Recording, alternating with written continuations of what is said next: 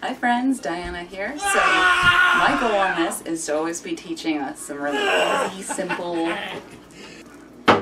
My goal is to be just teaching us some simple, easy, gluten-free recipes to show you guys it's really not very hard once you get the hang of it. So I try to keep my things fairly simple, but I also kind of play with it, and it depends on my mood what I feel like doing.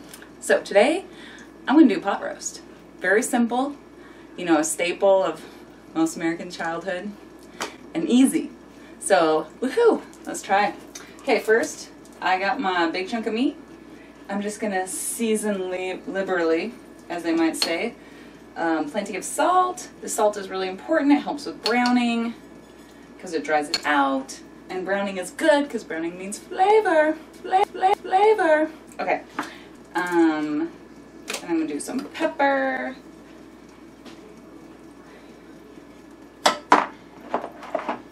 Good, so that's all I'm going to do right now. So I'm going to do this in the Instapot because it's my new favorite thing, and why not? So, what's so cool about the Instapot is you can saute on the bottom. Now, if you want to do this in a crock pot, no problem. I would recommend browning on the stove and then just throwing it in your crock pot. 4 hours on high, 6 to 8 hours on low, not an issue. So, what you're going to do is you're going to put this in. Here's the sizzle, it's hot. And you're going to brown it for quite a while on both sides. Let me show ya. Yum.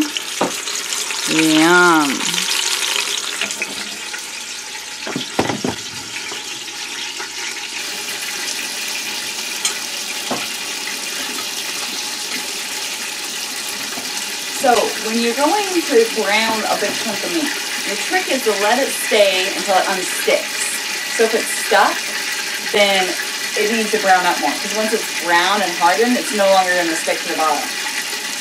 And again, we're not doing this to like keep in the moisture or whatever, because I watched the Alton Brown video and that doesn't actually work, but what it does do is flavor. Those brown bits are flavor and yumminess, and that's what we want. Especially when you're doing something like the crock pot or Instapot, you're kind of not going to get as much caramelization as you would just over the stove.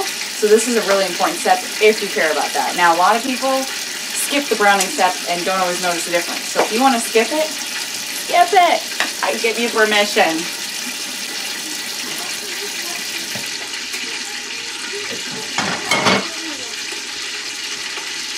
What's going on? Okay, let's pull out my brown beef. So the trick is to actually not hurt yourself. And it's browned on all sides there. So I'm on a clean plate, not putting it back on the yucky raw meat plate. And then what I'm going to do is I'm going to put in about 4 cloves of garlic and about 1 large onion sliced. And then we're going to kind of just start to soften these and brown these veggies. It's very hard. I've got a lot of brown flavor on the bottom here. That's helping get up there. Ooh, onion. And then I'm going to add about a tablespoon of tomato paste. So this is not to make it taste tomatoey. This helps make that kind of savory flavor that you love. But the trick with this is you have to cook it. You gotta cook it for at least 5 minutes or so to really cook it down. And when I say cook it, I mean like the sauteing direct heat. Once we start doing the slow cooker or Instapot version of it, then you're going to be getting, it's a different type of heat, right? So this is going to really make a difference to be sauteing it, getting the flavor. So I'm going to go ahead and saute the onions and garlic here for just a couple minutes. But I'll let you zoom in. Ta-da! Don't they look beautiful? And you can see a little bit of the browns on the bottom, nothing to be afraid of. That will totally come off while we're cooking it.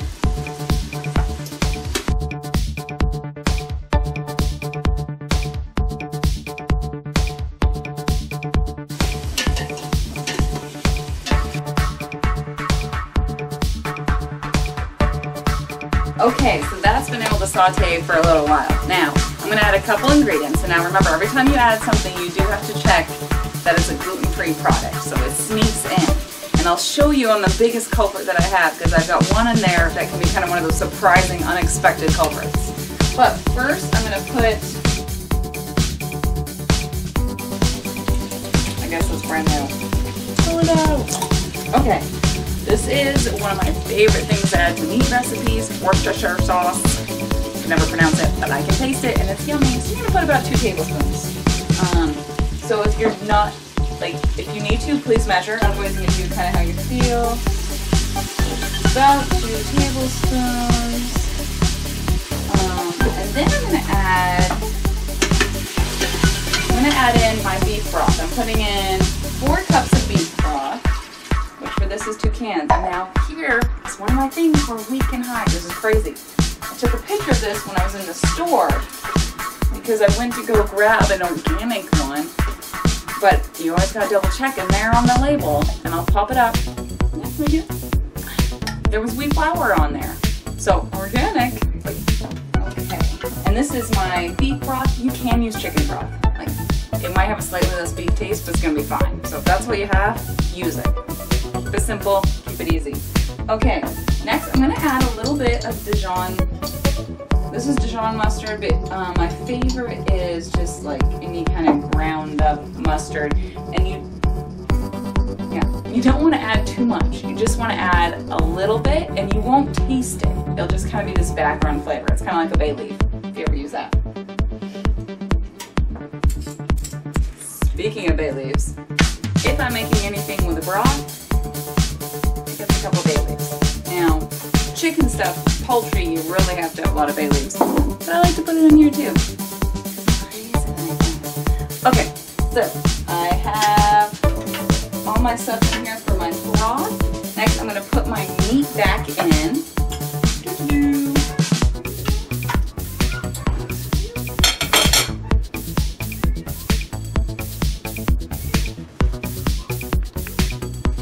Okay, so I've added my meat back in. And now I'm going to add my veggies. And that's what's awesome about this, right? You get it all at once. So, I'm going to add some potatoes. These are the golden kind because I feel like they get this creamy taste that I really like. So, I'm going to go ahead and put those right into my liquid here. Just kind of fit them in wherever. Doesn't matter. Sometimes you can put your meat on top of them, behind them. I don't know. It all tends to work out just fine. So, the potatoes are going to take, they kind of need more time to cook. So I tend to put them in the bottom where they're in the liquid, because things in the liquid are definitely going to cook faster. And then I'm going to put some carrots. I'm feeling lazy, so I'm just getting some baby carrots. If you have some great, you know, like whole carrots, you cut them up. They tend to have really good flavor. They're great. But not today. Today I'm keeping it easy. So, and then I happen to have half a thing of mushrooms in my fridge, whole mushrooms. I don't really want the sliced ones because it's going to cook for an hour or so and they'll just completely dissolve. But mushrooms are great for that meatiness, right? So they're going to add some good kind of taste there. Okay, so now that I have all my ingredients in my pot, I'm going to do the manual. So I'm going to put this on. Fun little noise. And I'm going to do manual. Oh yeah, I'm going to shut it off. Then I'm going to do manual. And so this is a small roast. I have a 2-pound roast. If you had a 4-pound to 5-pound, you're going to want to do over an hour, probably about an hour 20. Okay, well, I'm getting it. Whoops. I took too long talking. Okay, manual. I just have a 2-pound, so I am going to go up, I'm going to do about 45-50 minutes on mine. Okay, so and I got to make sure it's on sealing so that it will seal and not vent. Now if you have your crock pot, again, 4 hours on high should about do it. It's ready to go. And then, or about 6 to 8 on low. And then it should be good to go. So I'm really excited. We'll have to wait and see now. But this is the best part, right? Because I can go deal with whatever my kids are screaming about right now. And then come back to it later. And if you're not ready to eat right away, what I love about this is it keep warm. So I can get this done like when I have time and then just kind of let it keep warm for a while. depending how picky you are with your meat. Okay everyone, I'm back. So it's been actually a couple hours since I had last filmed. We went out and took the kids to the park and I came back a little bit late. So, you know, because life, it happens. This has actually been in here a little longer than I planned, but I think it's going to be okay. So I just released the pressure and it's all gone out. I didn't do it on camera because it's really loud. So, So it smells fantastic. You know, that nice meaty, homey kind of smell. Okay, so I'm going to pull out, we got a few of these veggies. Oh, see, it's like the perfect doneness. I like mine so they're like falling apart like that. And we got some of these mushrooms. But of course what we really care about is this beefy gold underneath, right? Okay, this looks perfect. Oh, look at that. It's just falling apart. It's just falling apart. And this, you can see here, right here, it still has some of that brown. Because we browned it, it has that nice color on that. That's really good. It's really hot. You guys know I just want to eat some.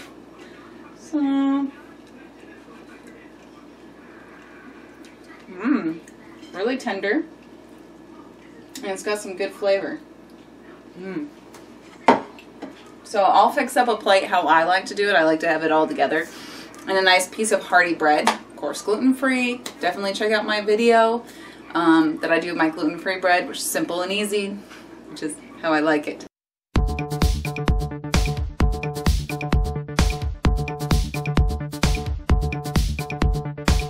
I totally forgot, I gotta show you how to make the gravy, because best part, yeah.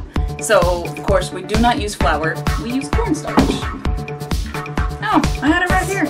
I was ready for it and I forgot. So I'm gonna take everything out and I'm gonna throw in my cornstarch. And I can even hit this little saute button, so I'm gonna be able to heat it up right here.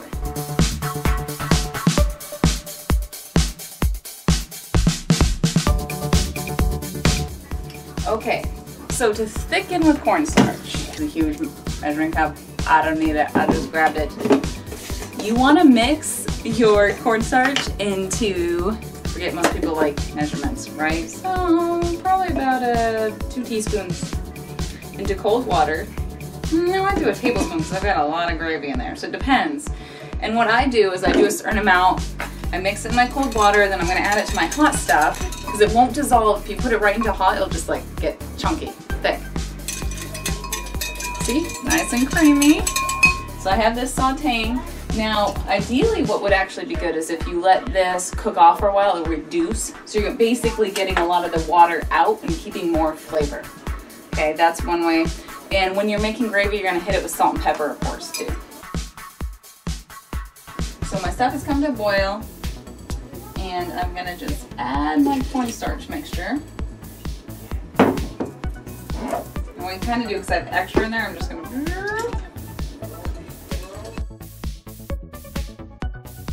And then, you can cut a piece of your meat.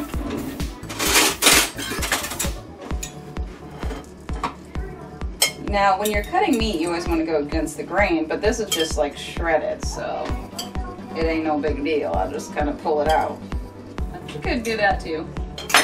Then I'm going to do a bit of gravy on top. And this is still, probably could be a little thicker, but I like it juicy. Okay, and then I love a little bit of thyme on top. You could also do parsley or anything, or you could do nothing, you know?